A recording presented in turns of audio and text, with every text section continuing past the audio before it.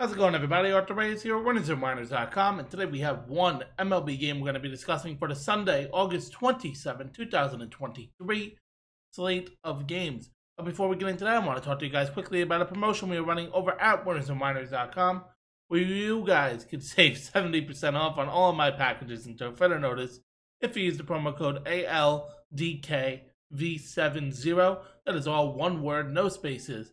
Make sure to go check out my profile as well as some of our other top performers. In addition to the video that you get today, just like this, that you will be having every day on YouTube.com for free.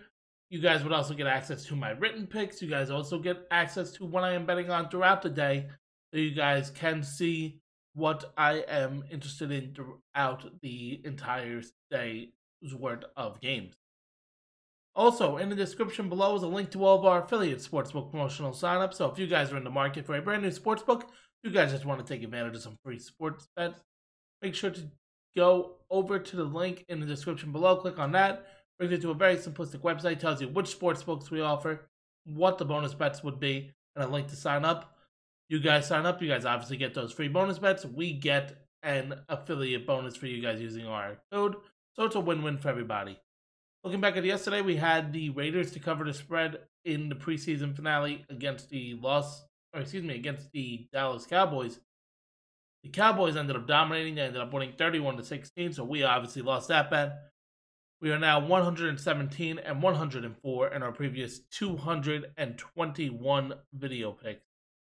So let's get back on the winning side of things, as we are going to be discussing an American League matchup taking place in the afternoon here. It's going to be the Oakland Athletics taking on the Chicago White Sox. It's going to be Paul Blackburn on the mound for Oakland. It's going to be Mike Clevinger on the mound for Chicago. And a big thing is the ability to hit with runners in scoring position. We kind of saw it a little bit yesterday, and I kind of want to just go over that, as Oakland yesterday was 1 for 9 with runners in scoring position. Chicago was 3 for 8 yesterday, and that was a big reason why the White Sox were able to win 6-2.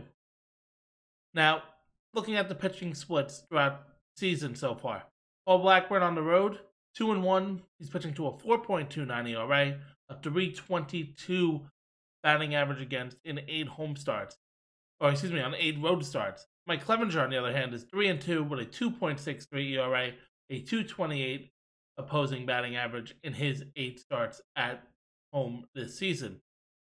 All of that is to say, I really like this White Sox team a lot more than I like this Oakland Athletics team, as they are struggling. So give me Chicago -1.5 as my play for today.